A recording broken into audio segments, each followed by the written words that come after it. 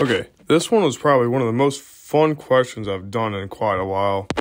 I just love how intuitive it can be, but also brings together a couple of different things. And it's just a fun question. I mean, it's a toy that we may or may not have played with, I don't know, but it's still fun.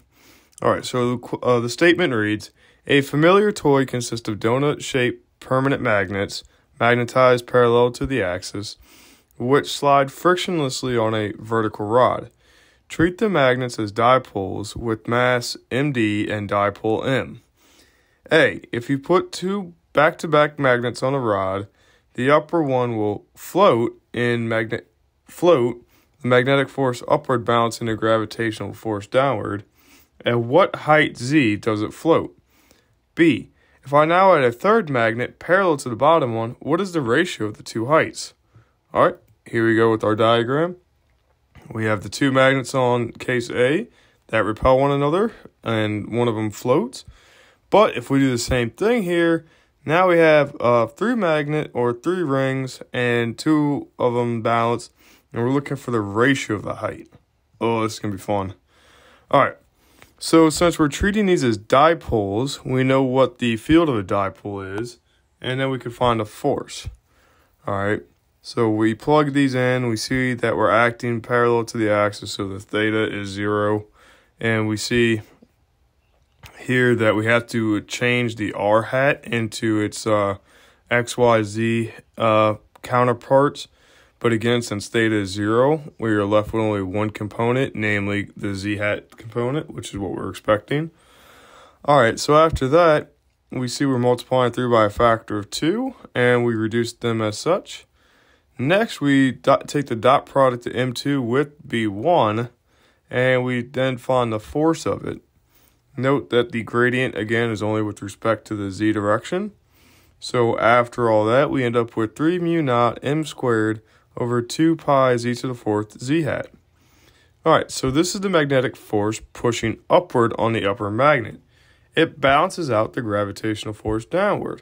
So by using the sum of forces and adding up everything, we know that we're not moving, so they sum to 0, but the two forces are the magnetic force and gravitational.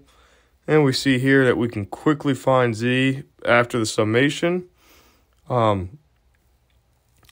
Yeah, you just got to multiply that z to the 4th over, divide by mdg, like you see there, and then take the 4th root, and you're good to go. Pretty simple on that one. Now you got a fun one coming up. All right, so for B, the middle magnet is repelled upward by the lower magnet and downward by the upper magnet. So the sum of forces on that one would yield 2 magnetic forces, which we found last slide, and a gravitational force. Okay, so we got downward, downward, upward. And that's one set of equations because, again, we're not moving, so the sum to 0. Then the top magnet is repelled upward by the middle magnet and attracted downward by the lower magnet. But we also have the force of gravity on it.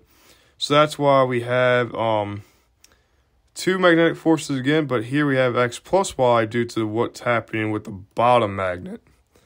All right, fair enough. So to find the ratio, let's subtract these two equations since they both sum to 0 and see what we can cancel.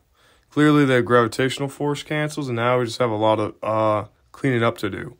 If we factor out the 3 mu naught m squared over 2 pi, then we're just left with the distances in the bracket. But we know that we can divide up that coefficient in the front since the other side is 0, cleaning it up. And we can combine to see that we have the 2 copies of 1 over y to the 4th. And that was just a matter of playing cleanup on it.